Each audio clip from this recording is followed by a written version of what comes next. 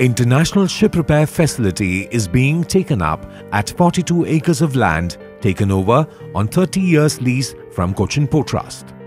The project envisages setting up of a state-of-the-art facilities like ship lift and transfer system, afloat repair berths, dry berths, workshops, cranes and allied facilities at an estimated cost of 970 crore rupees.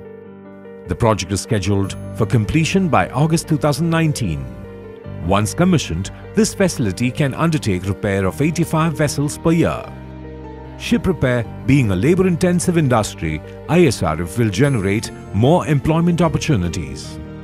Isrf project is in line with the Sagarmala project of the government, which promotes creation of ship repair facilities at the ports.